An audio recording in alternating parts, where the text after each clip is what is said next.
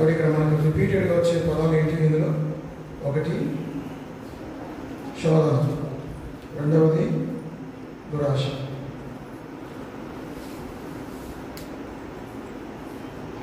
కాబట్టి ఈరోజు మనం అంశం ఏంటంటే శోధనలు ఎట్లా జయించాలి, హౌ టు ఓవర్కమ్ టెంప్టేషన్స్, అదే కదా. కాబట్టి శోధనలు అనేవి సహజం. శోధనలు అనేవి ఎవరికి వస్తాయి? విశ్వాసం వస్తాయా, అవిశ్వాసం వస్తాయా? అవిశ్వాసం శోధన రావు. ఎందుకంటే అప్పటికేపాటు పాపంలో ఉన్నవారు కాబట్టి వాళ్ళకి ఏమీ తేడా తెలియదు. పరిశుద్ధతకు పవిత్రతకు పాపానికి తేడా తెలియని ప్రజలు అవిశ్వాసం. శోధనలలో వచ్చేది ఎవరికంటే విశ్వాసులకి. కాబట్టి టెంప్టేషన్ అంటే శోధన ఏమిటంటే ఏ temptation is an opportunity to accomplish a good thing in a bad way అన్నాడు ఒక ఆయన. అంటే ఒక మంచి పని చెడ్డ విధానంలో చేయటే శోధన. పని మంచిదే కానీ చేసే విధానం చెడ్డది. మనకు డబ్బు అవసరమా కదా? కరెంట్ బిల్లు కట్టుకోవాలి, మన ఇంటికి పోషణకు, పిల్లలకు ఆహారం పెట్టాలి, ఇది అవసరం, ఇది మంచి పని. కానీ దాన్ని చెడ్డ విధానంలో చేయటం అంటే దోపిడీ చేసి సంపాదించడం, అన్యాయం చేసి, అక్రమం చేసి, లంచగొండితనం చేసి డబ్బు సంపాదించడం. పని మంచిదే, చేసే విధానం చెడ్డది. దాన్ని శోధన అంటారు. అర్థమైందా? కాబట్టి ఇట్లా మన విషయాలు మనం చెప్పుకోవచ్చు. పరీక్షల్లో పాస్ కావడం అనేది మంచిదా చెడ్డది? పరీక్షలో పాస్ కావడం మంచి పని, కానీ దాన్ని కాపీ కొట్టి పాస్ కావడం అనేది చెడ్డ పని. అది temptation is an opportunity to accomplish a good thing in a bad way. మరి మంచి పనిని సాధించడంలో దాన్ని చెడ్డ విధానంలో చేయకూడదు. అర్థమైందా? ఇంకా ఇక్కడ చిన్నపిల్లలు ఉన్నారు, ఎగ్జాంపుల్స్, కొన్ని ఎగ్జాంపుల్స్ ఉన్నాయి కానీ బాగుండదు. కాబట్టి ఒక మంచి పని చెడ్డ విధానంలో చేయడానికి ప్రయత్నం చేయకూడదు. అది మంచిదే, విధానం చెడ్డగా. ఉదాహరణకి ఆదాము గారు వారు దేవుడు చెప్పాడు, వాళ్ళకి ఏం చెప్పాడంటే అని చెప్పాడు, మీ తోటలో అన్ని ఫలాలు మేము తినాలి, అన్ని ఫలాలు తినని చెప్పాడు.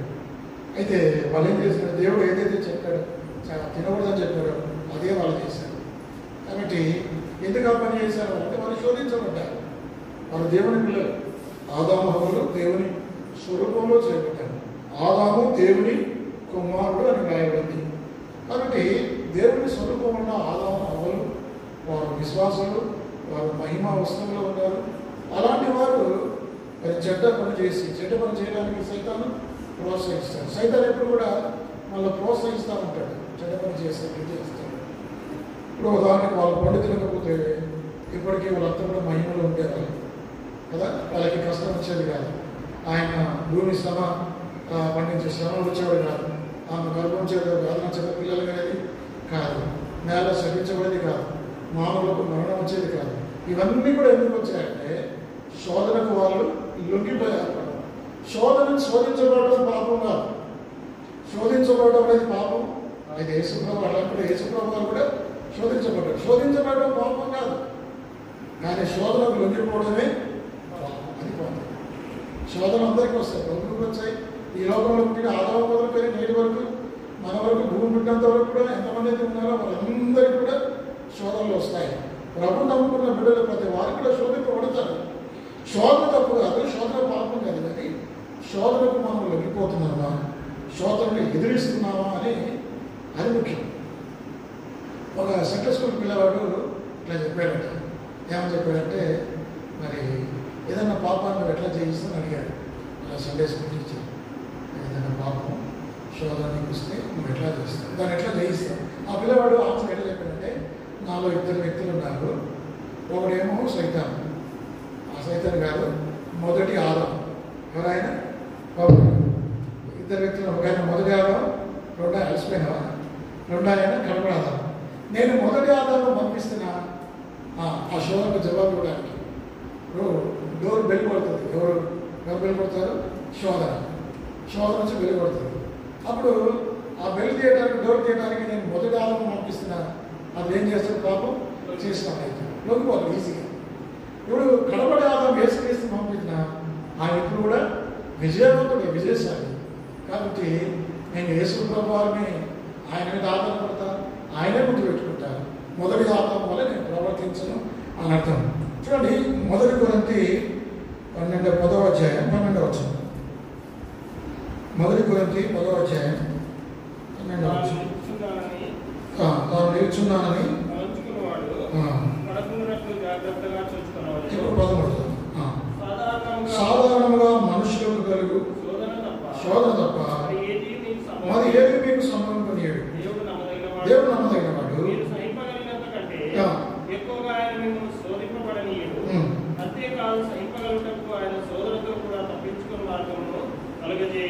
కాబట్టి ఉదాహరణకి యోగుకు వచ్చిన శోధనలు వచ్చాయి, యోగు కష్టాలు వచ్చాయి. యోగు వంటి కష్టాలు మనకు వచ్చాయనుకోండి, అవి ఆయన సహించగలిగాడు. మనం సహించగలమా? అట్లా చెప్పి దేవుడు యోగు లాంటి కష్టాలు మనకు దేవుడు 10 మంది పిల్లలు తప్పటం, ఇల్లు ఊరిపోవటం, ఆయనకున్న తోట్లు, ఒంటెలు, గాడిదలు అన్నీ చనిపోవడం, 10 మంది పిల్లలు చనిపోవడం, అవి కనుక మనకు వస్తే ఉండవలే చచ్చిపోతాం. అట్లాంటి శోధన మనకు రాదు. మనకు ఏ శోధన వస్తే మనం ఎంత బేరీ చేస్తామో దేవుడు అంతే అనుమతిస్తాడు. కొన్నిసార్లు మనం అనుకుంటాం, నేను భరించలేని శోధనలు నాకు వచ్చాయి. రావు. నువ్వు ఎంతవరకు భరించగలవో అంతే ఇస్తాడు. ఇప్పుడు అబ్రాహాముకు ఒక శోధన వచ్చింది, నీవు తీసుకొని నీ కుమారుని బలి అన్నాడు. అది మనకు వస్తే అది మనకు చెప్పలేదు దేవుడు. దేవుడు అందరికీ ఒకే రకమైన శోధనలు, పరీక్షలు రావు. నీ నీ కెపాసిటీ ఏంటో దేవుడు తెలుసు, నీ బలం ఏంటో, బలహీనత ఏంటో దేవుడు తెలుసు. అంతవరకే ఆయన అనుమతిస్తాడు. మరి శోధన ఎందుకు రావాలి? దేవుడు ఎందుకు అనుమతిస్తాడు? ఎందుకు అనుమతిస్తాడంటే, ఉదాహరణకి యోగుకు దేవుడు అనుమతించాడు. దేవుడు అనుమతించకపోతే అపవాది ఏమీ చేయలేడు. అపవాది మన దగ్గరికి రాడు, మనల్ని శోధించలేడు. దేవుడు అన్నాడు, నా కుమారుడైన యోగు సంగతి ఆలోచించుకువా. అప్పుడు అన్నాడు, నువ్వు చుట్టూ కంచె వేసాడు కదా, కంచె తీసే అన్నాడు. సరే, కంచె తీసేస్తే బాగున్నాడు. దేవుడు అనుమతిస్తే సైతాన్ని శోధిస్తాడు. అంతకుమించి శోధనలు మనకు రావు. ఇప్పుడు ఒకవేళ మీరు అడగవచ్చు, ఇన్ని శోధనలు ఎందుకు వచ్చాయి యోగుకు అంటే, ఒకవేళ అన్ని శోధనలు యోగుకు రాకపోతే, అన్నింటి ఆయన విజయం సాధించకపోతే, ఈరోజు యోగు పేరు మనం చెప్పుకోం. యోగు పేరు పరిశుద్ధ గ్రంథంలో ఉండేది కాదు. యోగు గురించి ఎంత గొప్పగా చెప్పేవాళ్ళం కాదు. శోధనలు సహించాలి.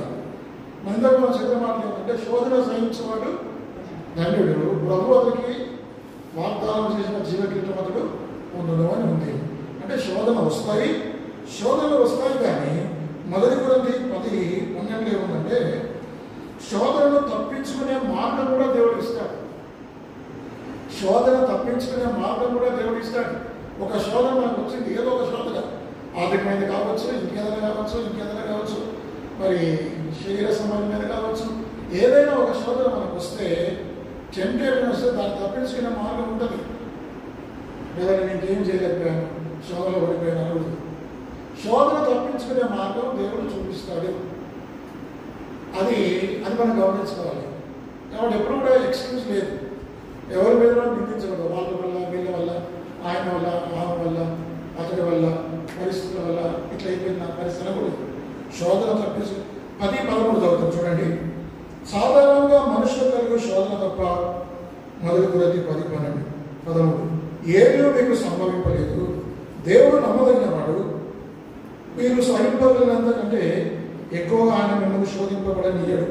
అంతేకాదు, సహింపగలడు ఆయన శోధనతో కూడా తప్పించుకునే మార్గమును కలుగజేయను. దేవుడు శోధన తప్పించుకునే మార్గాన్ని కలుగజేస్తాడు. ఉదాహరణకు పరీక్షలో కాపీ కొట్టాలి. అదొక శోధన. అది తప్పించుకోవడం ఏం చేయాలి? నమోస్ కాపీ కొట్టారా?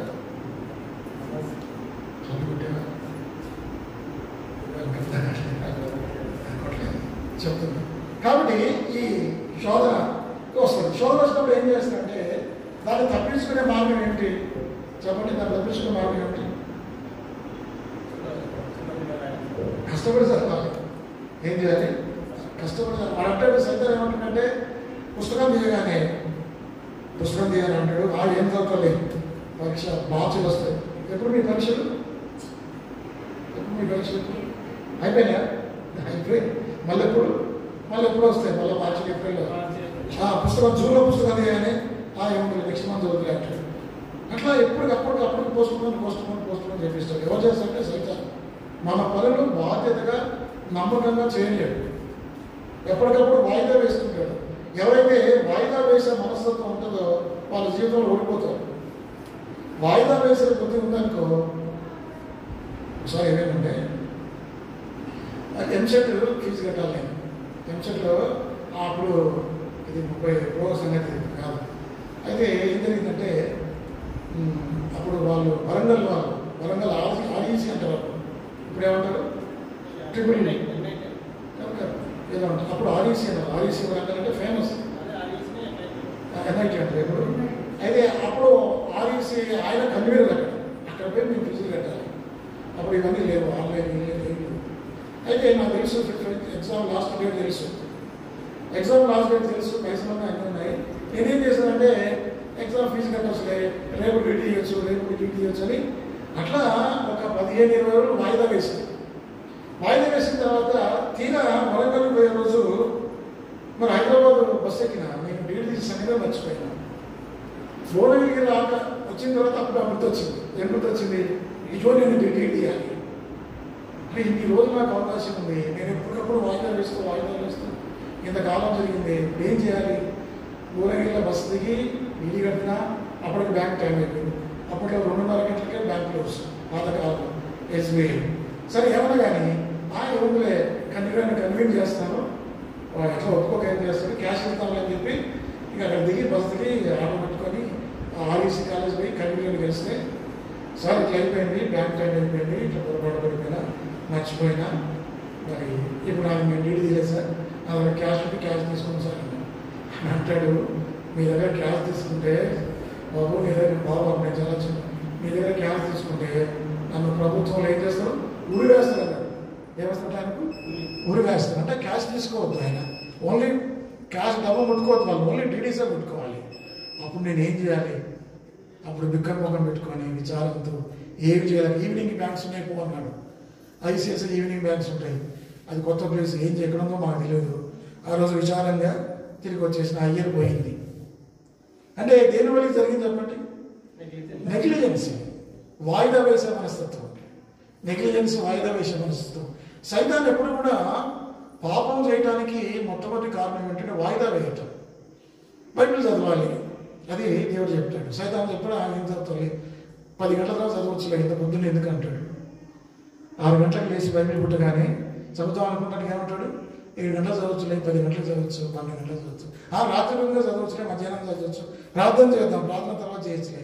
ఎప్పుడు సైతాన్ని పోస్ట్ పోన్ చేస్తున్నాడు, వాయిదా వేస్తుంటాడు. ఈ వాయిదా వేసే మనస్తత్వం అనేది వాళ్ళు జీవితంలో ప్రమాదంలో ఉంటారు. పనులు త్వరితగతిన చేసుకోవాలి. కాబట్టి చాలా క్విక్గా ఏమన్నారు సార్ మీకు తెలుసా? ఈరోజు చేసే పని తెలుసా మీకు? మా సార్ తెలియదా? ఈరోజు చేసే పని ఇప్పుడే చేయి, రేపు చేసే పని ఇవాళ చేయి. అది సాగుతాం. కానీ విషయం ఏంటంటే శోధనలో ఎవరు పడిపోతారంటే వాక్యం చదవకుండా వాయిదా వేయటం, ప్రార్థన చేయకుండా వాయిదా వేయటం, చదువుకోకుండా వాయిదా వేయటం, పనులు చేసుకోకుండా వాయిదా వేయటం, కాబట్టి బిల్లులు కట్టుకోకుండా వాయిదా వేయటం, ఇట్లా వాయిదా వేసే పద్ధతి వల్ల జీవితంలో నష్టం. మనం చాలా చిన్న విషయం అనుకుంటాం, కానీ ఇది మనల్ని అన్ని విధాలా ఏందా 5 రోజులు న్యూసెన్స్ ఇది, ఈ సురేష్తోని ఇక్కడ వాక్యం చెప్పాలా, ముచ్చట వినాలా?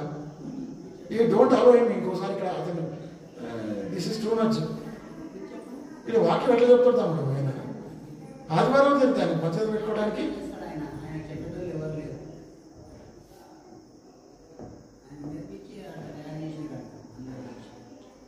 అరే ఏదైనా మంచి మాట చెప్పుకుందా అంటే ఇట్లాంటి డిస్టర్బెన్స్ వస్తే ఎట్లా ఇది? సరే ఇప్పుడు ఏం చెప్తున్నా, వాయిదా వేయాలి. శోధన అనేది శోధనలు వస్తాయి, మనకు విశ్వాసులకు శోధనలు వస్తూనే ఉంటాయి, అన్ని విధాల శోధనలు వస్తాయి. భక్తులకు శోధనలు వచ్చాయి. కాబట్టి కొంతమంది శోధనలో పడిపోయారు, కొంతమంది శోధనలు ఎదిరించాడు. కానీ దేవుడు శోధన కొరకు సహాయం చేస్తాడు. శోధన జయించే సహాయం ఎవరు చేస్తాడు? దేవుడు చేస్తాడు. ఉదాహరణ చూడండి, లూకా సువార్త 22వ అధ్యాయం. ఒకవైపు ఏమో సైతానేమో శోధిస్తాడు, ఇంకొక వైపు దేవుడు మనకు సహాయం చేస్తాడు. చూడండి ఆ మాట 31వ వచనం, 22:31. 22 లూకా 22:31. సీమోను ఇదిగో సాతాను మిమ్మల్ని పట్టి గోధుమల వలె జల్లించుటకు మిమ్మల్ని కోరుకున్నాను కానీ నీ నమ్మిక తప్పిపోకున్నట్లు నేను నీ కొరకు వేడుకొంటిని. నీ మనసు తిరిగిన తర్వాత నీ సహోదరులను స్థిరపరచమని చెప్పాడు. అది కాబట్టి ఒకవైపు సైతాను వల్ల శోధిస్తుంటాడు, పాపంలో పడేందుకు ప్రయత్నం చేస్తుంటాడు. మరోవైపు దేవుడు మనలో పాపంలో పడకుండా సహాయం చేస్తాడు. ఎట్లా సహాయం చేస్తాడో ఆయన మన కోసం ప్రార్థన చేస్తాడు. ఉదాహరణకి దీన్ని అర్థం చేసుకోండి. మత్తయి సువార్త 14వ అధ్యాయంలో శిష్యులు తుఫాన్లో ఉన్నారు. ఆ రాత్రంతా తుఫాన్లో ఉన్నారు. యేసుప్రభువు వారు కొండ మీద ఉన్నాడు. కొండ మీద ఉండి ఏం చేస్తున్నాడు? యేసుప్రభువు వారు ప్రార్థన చేస్తున్నాడు. ఎవరు ప్రార్థన చేస్తున్నాడు ఆయన తెలుసా మీకు? ఇట్లా చేయొచ్చు, ప్రభువా నీవు నాకు ఇచ్చిన 12 మంది శిష్యులు ఇప్పుడు గొప్ప ఆపదలో ఉన్నారు, ప్రమాదంలో ఉన్నారు, వారు మునిగిపోకుండా సహాయం చేయి, వారిని కాపాడు, వారి విశ్వాసం తప్పిపోకుండా వారికి కాపాడు. యేసుప్రభువు వారు ప్రార్థన చేసింది కాబట్టే అంతసేపు వాళ్ళు తుఫాన్లో ఉన్నారు, లేకపోతే చచ్చిపోతున్నారు. మరి 6వ జాము, మొదటి జాము, 2వ జాము, 3వ జాము. యేసుప్రభువు ఎప్పుడు వచ్చాడు మా దగ్గరికి? ఎన్నో జాము? 4వ జాము. మొదటి జాము 6 నుంచి 9 రాత్రి, 2వ జాము 9 నుంచి 12, 3వ జాము 12 నుంచి 3, 4వ జాము 3 నుంచి 6, 4వ జామున అంటే రాత్రి నుంచి వాళ్ళు తుఫాన్లోనే ఉన్నారు. వారు మునిగిపోలేదు. ఎందుకంటే యేసుప్రభువు వారి కోసం ప్రార్థన చేస్తున్నాడు. ఇప్పుడు మన కోసం లిటరల్గా ఎవరు చేస్తున్నారు? ప్రభు యేసుప్రభువు వారు ప్రార్థన చేస్తారు. అంటే ఇప్పుడు పార్శ్వంగా మన కొరకు కూడా విజ్ఞాపనం చేయవాడు ఆయనే. సీమోను సాతాను మిమ్మల్ని గోధుమ గింజల వలె జల్లించాలని ఇష్టపడ్డాడు. అయితే నేనేం చేస్తాను తెలుసా? నేను మీకోసం తండ్రిని వేడుకుంటాను. చూసా, ఒకవైపు దేవుడేమో వేడుకుంటాడు, దేవుడేమో మనం గెలవాలని కోరుకుంటాడు, సైతానేమో నాశనం కావాలని కోరుకుంటాడు, సైతాన్ని వల్ల పాపలు కూడా వేస్తుంటాడు. ఈ రెండింటి మధ్య మనం ఏం చేయాలంటే ఎవరి పక్షంగా వెళ్ళాలి? మనం దేవుని పక్షంగా వెళ్దామా, సైతాన్ పక్షంగా వెళ్దామా? సైతాన్ పక్షంగా నిలబెడతామా? ఓడిపోతాం, పాపంలో ఓడిపోతాం, జీవితం నాశనం. దేవుని పక్షంగా నిలబెడతామా? ఇప్పుడు ఈ శోధన ఎట్లా జయించాలో అంతకన్నా ముందు మన యాకోబు పత్రిక మన చదివిన దాని గురించి 2 నిమిషాల ముందు చేద్దాం. శోధన ఎలా వస్తుందంటే చూడండి 13వ వచనం.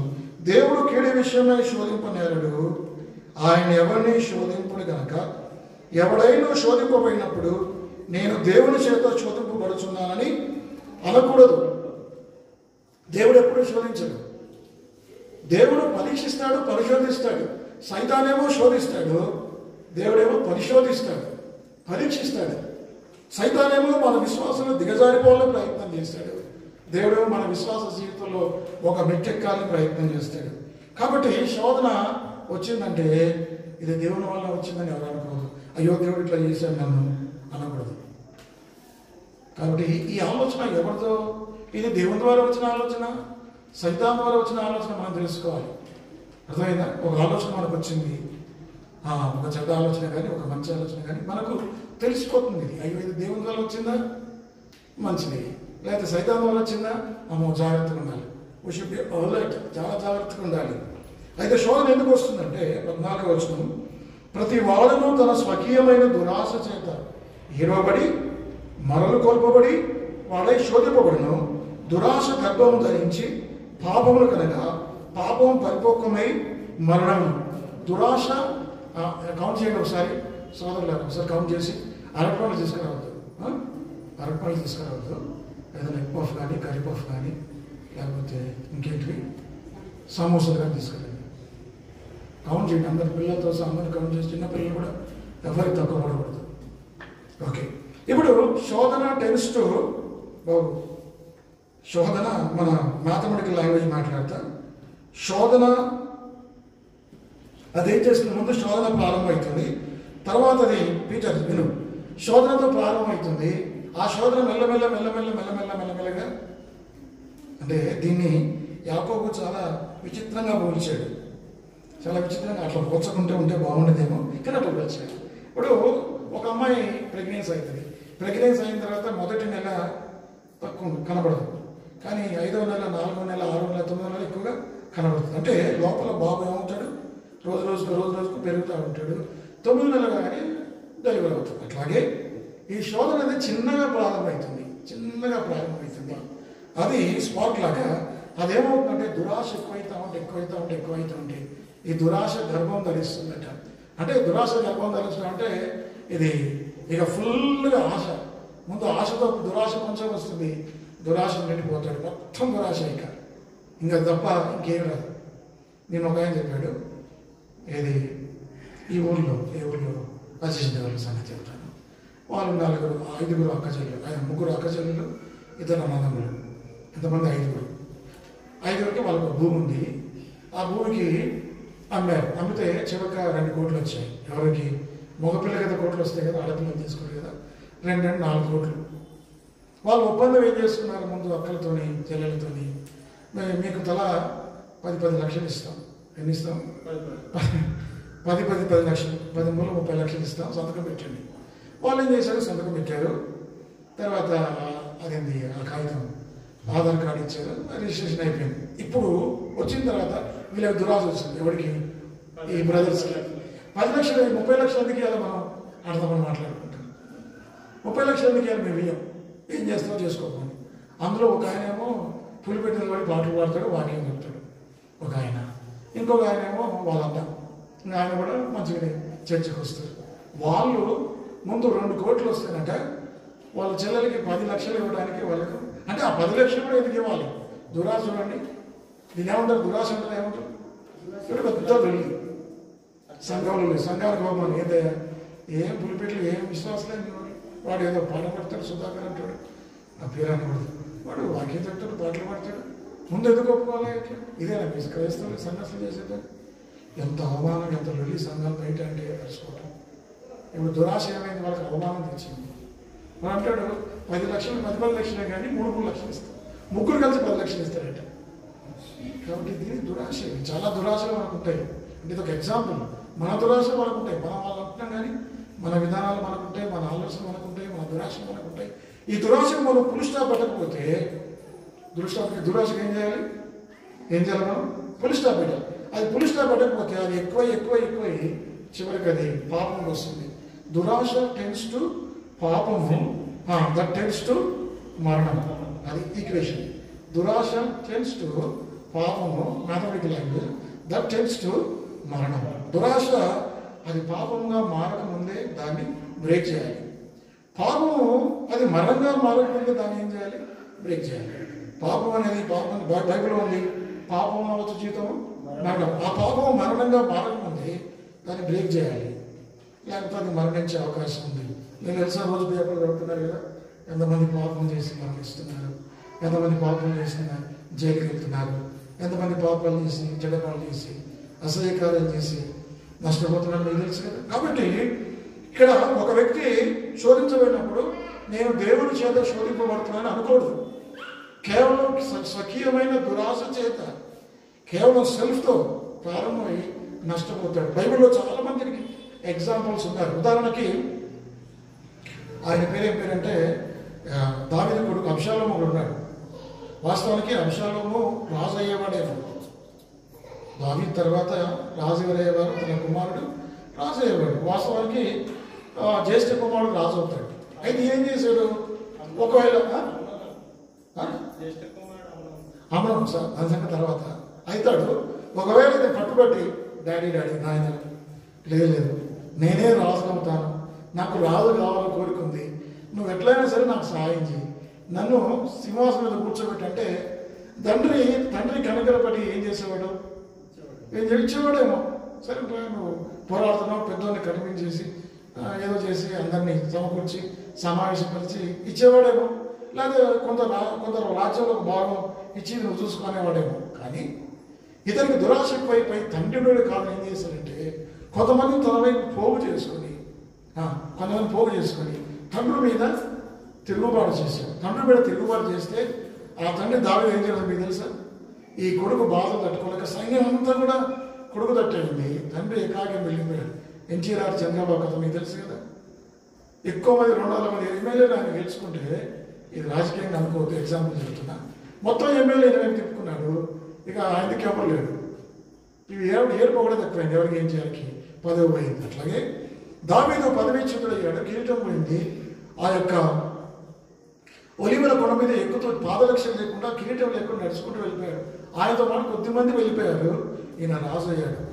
ఎవరైనా అబ్షాలోము. దురాశ గర్భం ధరించింది. తర్వాత ఏమైందంటే తిరిగి దావీదును మళ్ళా తీసుకుని వచ్చాడు. వచ్చిన తర్వాత మరి యుద్ధం జరుగుతుంది. వాళ్ళకు వీళ్ళకి ఎవరికి దావీదు సైన్యానికి అబ్షాలోము సైన్యానికి యుద్ధం అయ్యేటప్పుడు ఏమవుతుంది? ఆ పిల్లలు మీరు లేచిపోతారు. యుద్ధం జరుగుతూ ఉంది.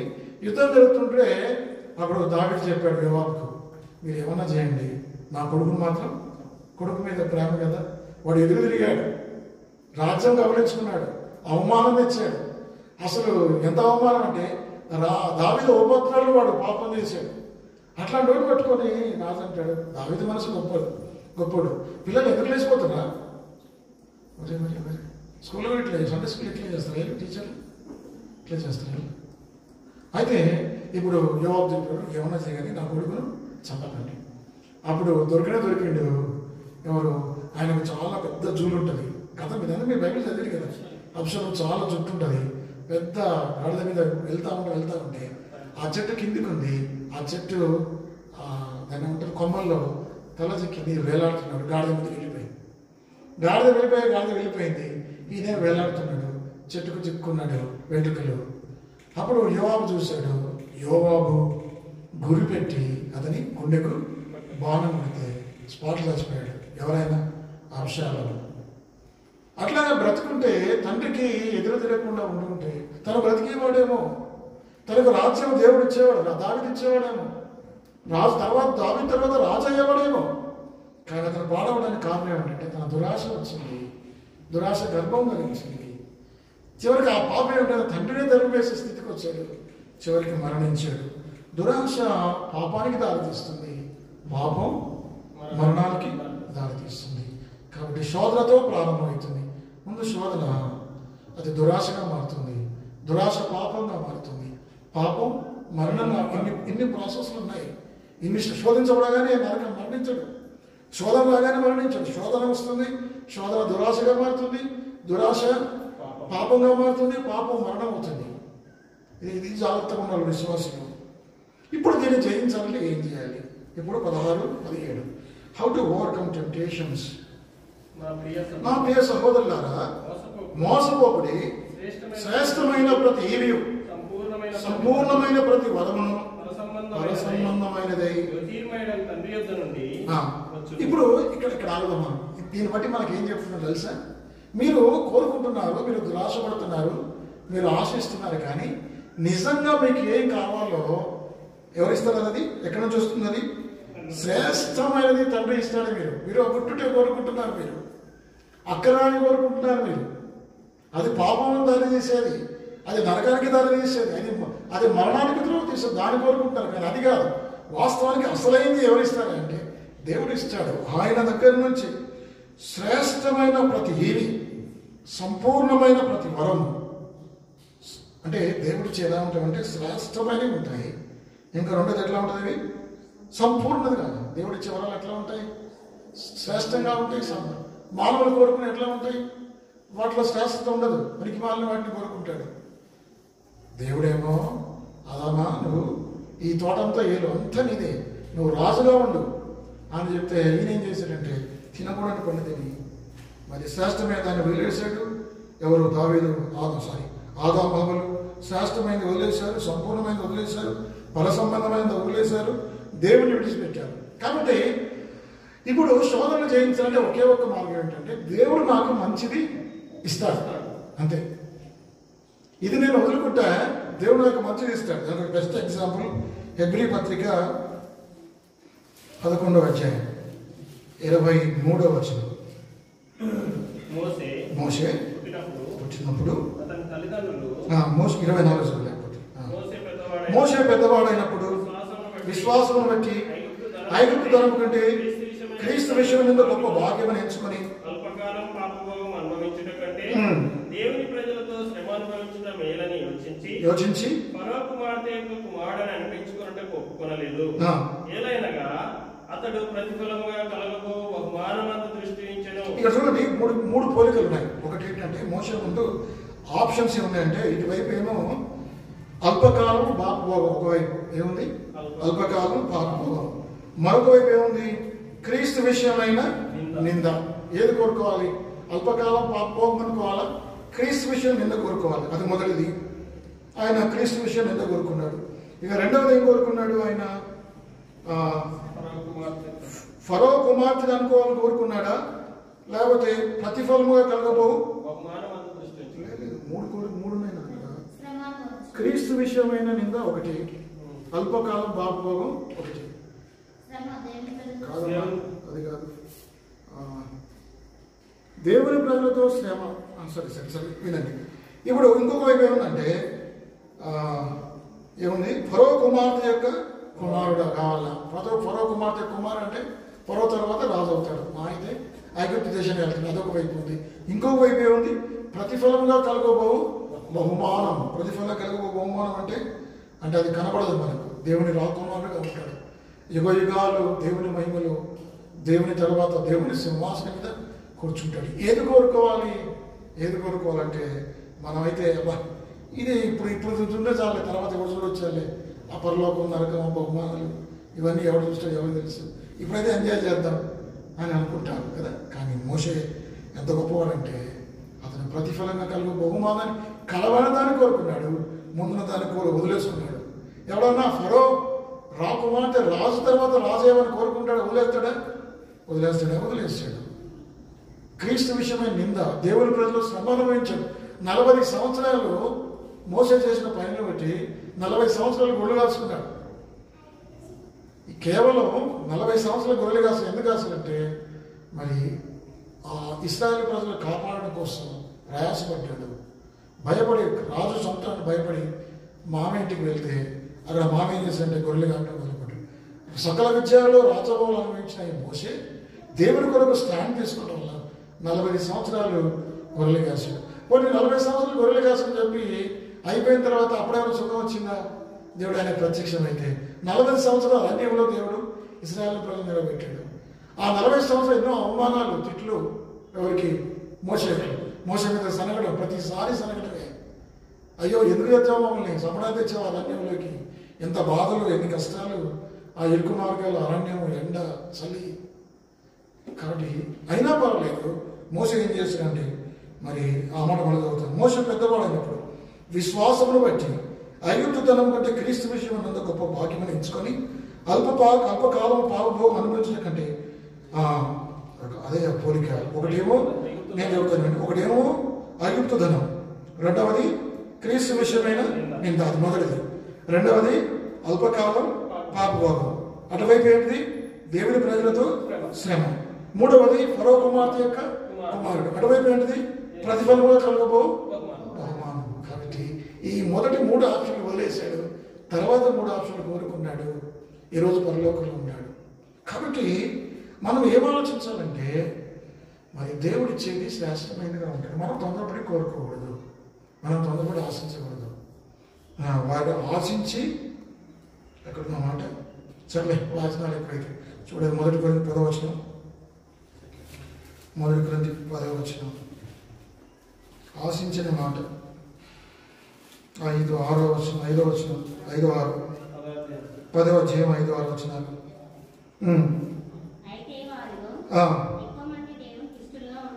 ఉండకపోయి కనుక వారు ఆశించిన ప్రకారం మనము చెడ్డవాటిని ఆశించకున్నట్లు ఈ సంగతులు మనకు దృష్టాంతముగా వారు చెడ్డవాటిని ఆశించారు, అందుకే వాళ్ళు చనిపోయారు. కాబట్టి దురాశ అనేది చాలా చెడ్డది. దాన్ని జయించాలంటే ఏకైక మార్గం, దేవుడు నాకు మంచి ఉద్యోగం ఇస్తాడు, దేవుడు నాకు మంచి భార్యను ఇస్తాడు, బిల్లు కనాలి, దేవుడు నాకు మంచి వర్తన ఇస్తాడు, దేవుడు నాకు మంచి ఇల్లు ఇస్తాడు, దేవుడు నాకు మంచి శ్రేష్టమైన ఇస్తాడు, దేవుడు నాకు మంచి సంఘం ఇస్తాడు. కాబట్టి దేవుడి మీద కనిపెట్టాలి అంతే. Wait for the lord, wait upon the lord. అర్థమైందా? కాబట్టి దేవుడు ఇచ్చే వాటిని, శ్రేష్టమైన వాటిని, పర సంబంధమైన వాటిని ఆశించకుండా తొందరపడితే, అంటే శోధన తప్పించుకుంటే ఒకే ఒక మార్గం ఏంటంటే దేవుడు ఇస్తాడు అన్న దేవుడి మీద సంపూర్ణమైన విశ్వాసం పెట్టాలి. అదొకటి. ఇక రెండవది అది కూడా వచ్చింది, క్లోజ్ చేద్దాం. మొదటి ఎక్కడ చదువుతాం మనం ఇప్పుడు? యాకోబు మొదటి శోధన తప్పించుకోవడానికి రెండవ మార్గం, రెండవ విషయం. ఇంకా చాలా ఉన్నాయి, నేను 2 చెప్పి క్లోజ్ చేస్తాను. చదవండి. యాకోబు 1 చివరి వచ్చిన మనం చదివిన దాంట్లో చివరి వచ్చింది. ఆయన తాను సృష్టించిన వాటిలో మనం ప్రతిఫలంగా ఉన్నట్లు సత్యవాక్యం వల్ల మనల్ని తన సంకల్పం. కాబట్టి రెండవది ఏమిటంటే సత్యవాక్యం వాక్యం వల్ల వాళ్ళకి అన్నాడు. ఒక వ్యక్తి శోధన తప్పించుకోవాలంటే దేవుని వాక్యం ద్వారా మాత్రమే సాధ్యం. దేవుని వాక్యం మనం చదవకుండా, ధ్యానించకుండా ఈ బైబిల్ కనుక మీరు గూట్లో పెడితే మీరు ఎంతైనా మీరు చిన్న శోధనకి మనం పడిపోతాం. కాబట్టి 2 విషయాల ద్వారా మనం శోధన చేయించవచ్చు. ఒకటి ఏంటంటే మరి దేవుడు బెస్ట్ ఇస్తాడు. God gives the best thing కదా, ఉత్తమమైనది దేవుడు ఇస్తాడన్న సంగతి, ఆయన మీద శ్రేష్టమైన ప్రతి ఇవి సంపూర్ణమైన ప్రతి వరమును దేవుడు ఇస్తాడు. నేను ఎందుకు తొందరపడి ఆశించాలి, నేను ఎందుకు తొందరపడి కోరుకోవాలని చెప్పి అట్లా కాకుండా దేవుడి మీద ఆధారపడాలి. అది అప్పుడైతే తప్ప మనం శోధన చేయిస్తాం. రెండవది ఏంటంటే దేవుని వాక్యం వల్ల మనం శోధన చేయిస్తాం. సత్యవాక్యము, ఈ వాక్యం సత్యమైన, దేవుడు సత్యమైన వాడు, పరిశుద్ధాత్మ దేవుడు సత్యమైన వాడు, ఆయన కుమారుడు యేసుక్రీస్తు సత్యమైన వాడు, ఆయన వాక్యం సత్యమైంది. ఆయన పిల్లలు ఎట్లా ఉండాలి? సత్యం కలిగి ఉండాలి వాక్యం. ఇంకొక మాట చదివి ముగిస్తాం. 119వ కీర్తన, 119వ కీర్తన మీకు బాగా తెలిసిన మాట, 9వ వచనం, 10వ వచనం. యవ్వనస్తులు శుద్ధిపరచుకొందురు నీ వాక్యమును బట్టి. కాబట్టి శోధన చేయించాలంటే దేవుని వాక్యం లేకుండా మనం ఏమి చేయలేము. కనుక 119వ కీర్తన 9వ వచనం, దేని బట్టి యవనస్తులు ఎవరు దేని చేత అనగా శుద్ధి చేయపరుచుకుందరు నీ వాక్యమును బట్టి దాన్ని జాగ్రత్తగా చూసుకుంటూ చేతనే కదా. అది మొదటి. ఇంకా 11వ వచనం, నీ ఎదుట నేను పాపం చేయకున్నట్లు నా హృదయంలో నీ వాక్యం. అంతే. వాక్యము టేబుల్లో ఉంటే లాభం లేదు. కొంతమంది మెత్తల కింద పెట్టుకుంటారు బైబిల్ పడుకునేటప్పుడు, అప్పుడు పాపం చేయించలేదు. కొంతమంది మంచి మంచి వాటిల్లో పెట్టుకుంటారు, అవి పెట్టుకుని మంచి మంచి అవి తెచ్చుకుని పెట్టుకుంటారు, పాపం కాదు. బైబిల్లో కదా ఎట్లా ఉన్నారంటే నీ మెదడులో ఉన్న పాపం లేదు. వాక్యం అనేది మెదడులో ఉంటే కూడా లాభం లేదు. ఎక్కడ ఉండాలి వాక్యం? హృదయంలో ఉండాలి. అప్పుడు మరి వాక్యం మన శోధన చేయిస్తాం. కాబట్టి శోధన చేయిస్తే ఫలం ఏమిటి? చివరికి ఏమొస్తుంది? శోధన సహించేవాడు ధన్యుడు, ప్రభువునికి వాగ్దానం చేసిన జీవకిరీటం పరలోకంలో దేవుడు జీవకిరీటం ఇస్తాడు. దేవుడి వాక్యమును దీవించాడు.